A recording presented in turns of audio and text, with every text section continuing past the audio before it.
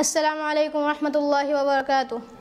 We, the students of Darul Imam Rabbani, are going to demonstrate a very interesting vehicle called a hovercraft. Every day we come across different means of transport. Transportation has become a basic necessity of every human in today's life. However, due to increasing in fuels like petrol and diesel day by day, it is a scarce and non-renewable resource. So, in order to serve humanity and relieve them, we plan that we have to make a vehicle which should not only fuel efficient, but it is affordable for each and every human being. So after some research, we come across a air cushion vehicle, which is commonly known as a hovercraft. Now, what is hovercraft? It is an amphibious vehicle which is capable of traveling over land, water, ice, mud, and other surfaces. However, this vehicle attains higher speed than ships and most other land vehicles and use much less power than helicopter of the same weight. And a hovercraft is a masterpiece of engineering technology. And the concept is new. Though the concept is new, the rate of development of hovercraft has been outstandingly faster than the other mode of transportation. Last thing is that the hovercraft is an eco-friendly vehicle in today's world because it uses large fan. Thank you very much. I am going to explain you about the working of our hovercraft. How does a hovercraft work? Hovercraft works on two main principles of lift and thrust. Around the edge of the craft, there is a flexible curtain called skirt. We have two lifting blowers. When the blow begins, air blows underneath the craft. Air trapped inside the skirt as the volume and pressure are increased until the whole craft is lifted off the ground. Then the craft reaches its maximum height of ground or water. This is called its obstacle clearance height. The air never escapes from beneath the skirt and craft literally floats on air. And now it is frictionless once lifted or on cushion. Now thrust. Thrust is created to move the hovercraft forward. Some craft use separate machine for this purpose. We have used only one blower for this purpose. The shape of the body is also affect the stability of hovercraft. Longer and narrower shape increase speed but decrease the stability. Most hovercraft have rounded ends and offer both stability and speed. Thank you very much. Now I am going to explain that how the lift fan and the thrust propeller works. Lift fan. Firstly, the volume of air needed is very large and the propeller is to be designed most efficient in open air, just like on an aircraft. The fan needs to force the air into pressure under the craft, so creating specific pressure under the craft. The propeller again not being efficient in applications. When an airbag pressure will be applied to the propeller blades as they rotate.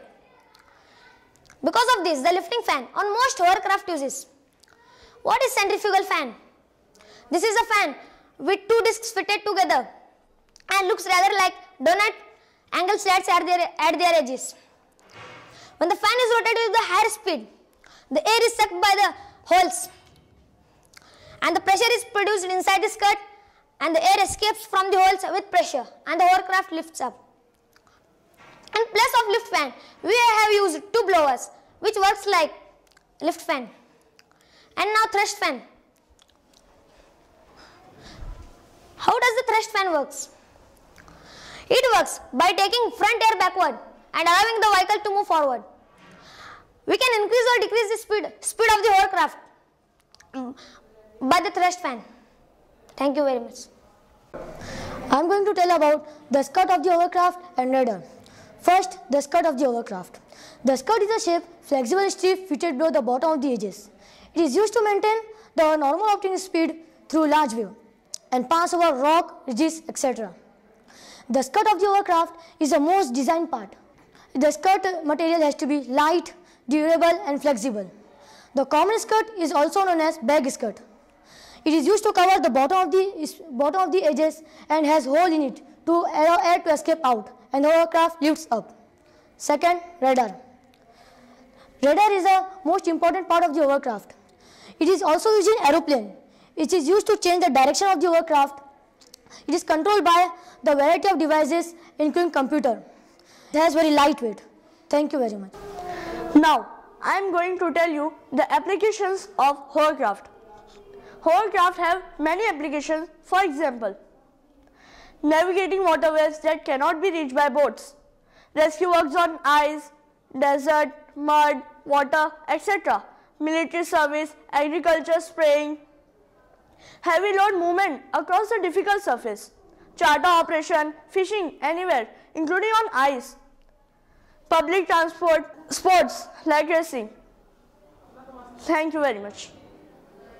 أعوذ بالله من الشيطان الرجيم بسم الله الرحمن الرحيم والذي خلق الأزواج كلها وجعل لكم من الفلك والأنعام ما تركبون لتستووا على ظهوره ثم تذكروا نعمة ربكم إذا استويتم عليه وتقولوا سبحان الذي سخر لنا هذا وما كنا له مقرنين وإنا إلى ربنا لمنقلبون. And who created the species, all of them, and has made for you of ships and animals those which you mount, that you may settle yourself upon their backs, and then remember the favor of your Lord when you have settled upon them, and you say, exalted is he who has subjected this to us, and we could not have otherwise subdued it, and indeed we to our Lord will surely return. Assalamu alaikum wa rahmatullahi wa barakatuh. Enjoy this hovercraft site. As we ride our hovercraft, you can also make your own hovercraft. If you need our help, we are here to help you out. Thank you very much for giving us your precious time, and have a nice day. Jazakallah. Assalamu alaikum.